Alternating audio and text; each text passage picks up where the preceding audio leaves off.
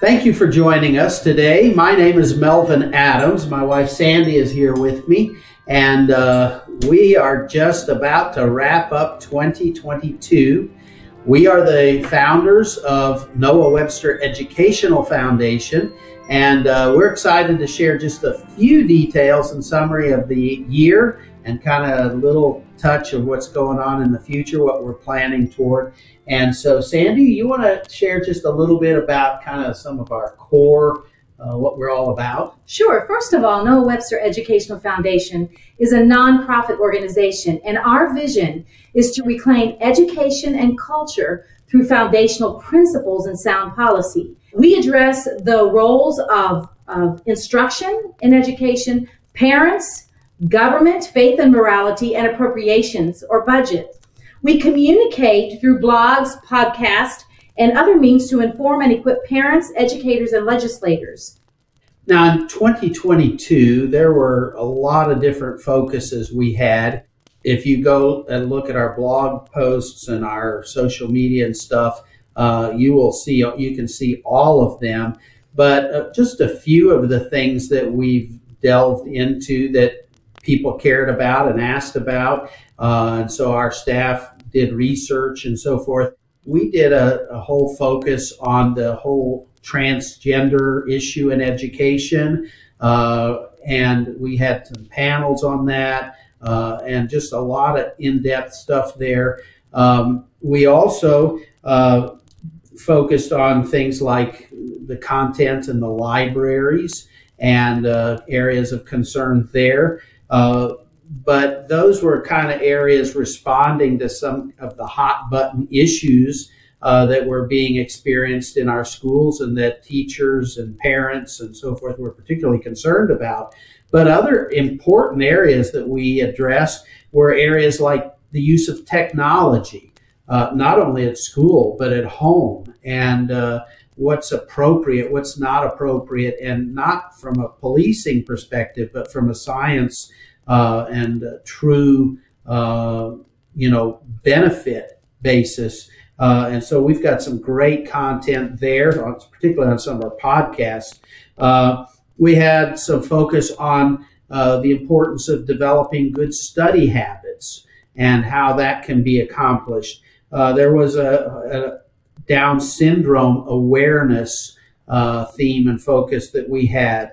Lots of options and discussion around school choice, various content there, because we are not an organization that just zeroes in on, say, public school or private school or homeschool or any of these areas that we consider like silos in education, but rather we believe that those foundational principles and best practices and sound policy really applies universally to the whole area of education.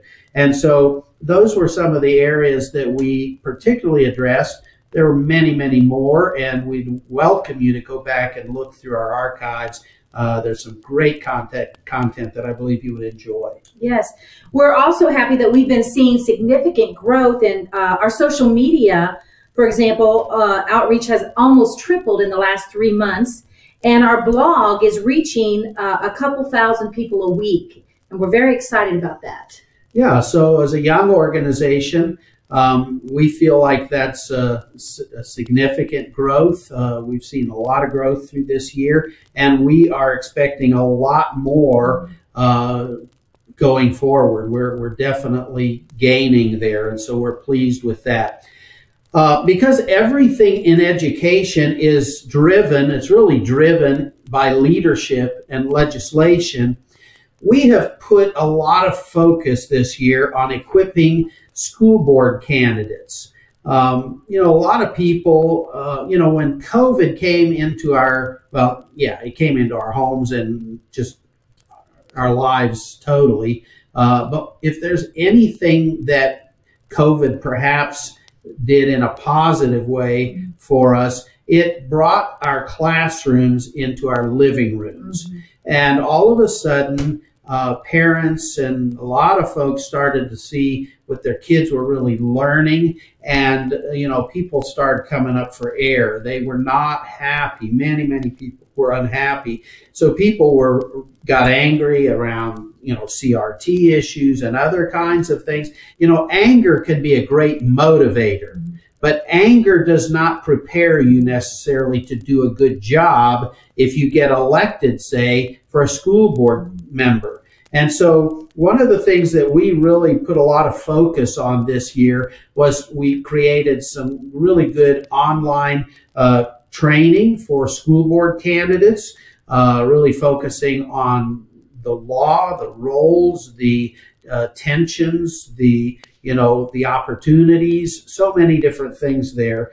Not only for our online training, we also did some summits and some in-person trainings at various places. As we wrap up the final days of 2022 and launch into 2023, there are many things that we're working on. One thing that we're especially focused on, again, because of the importance of school boards and people that have recently been elected, we are working on summits that will be rolling out after the first of the year. These summits are really geared toward helping our newly elected school board members. School board members are really the gatekeepers to what happens in our schools.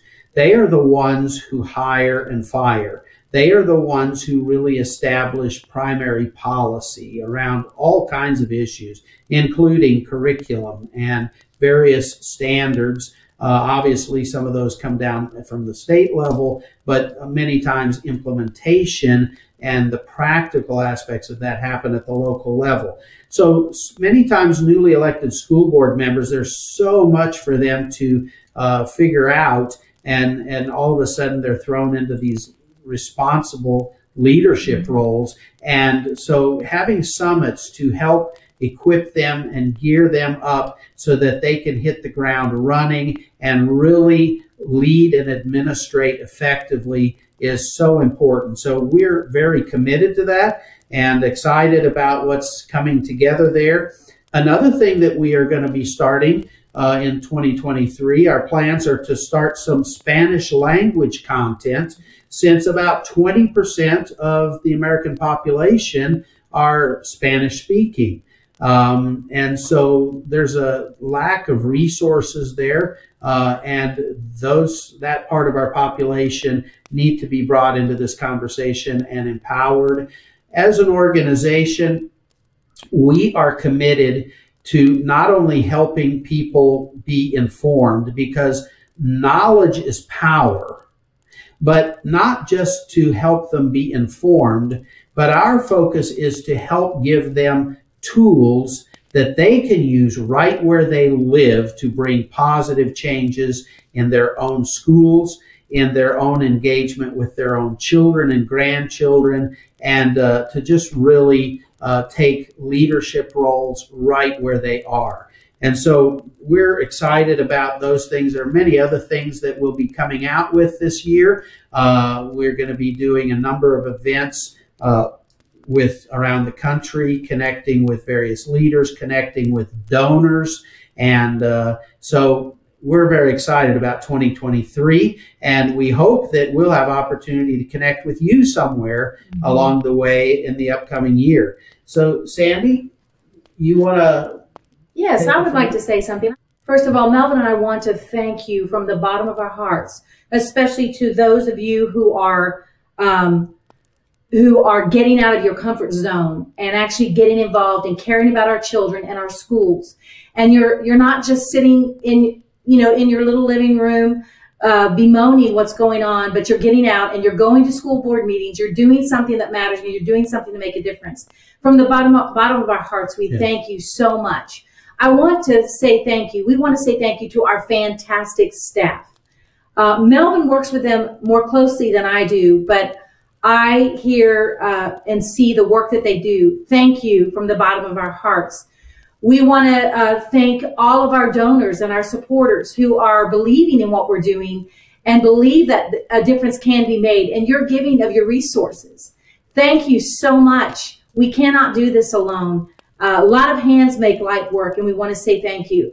And most importantly, we want to say thank you to God, who has given us this great opportunity and time to make the difference. And we know that with God, all things are possible. And while our country may be in a mess, and there's a lot of things that are going on that are not good, there are a lot of things that are good. And when God is working and helping us, we know that good things are going to happen. So we want to thank him from the depths of our heart. Thank you again, and we just appreciate your support. Thank you, Sandy, for sharing those areas of thanks, because honestly, all of these people and others are so important to what we do.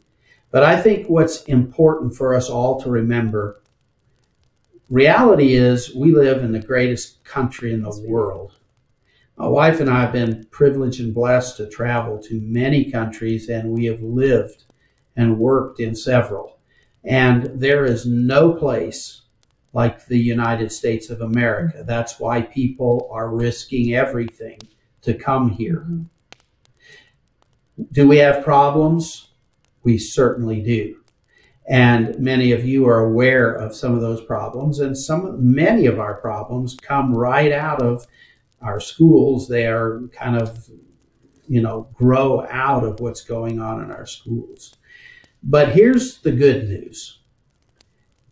Everything can be impacted when a few good people put their heads together, figure out ways to solve problems.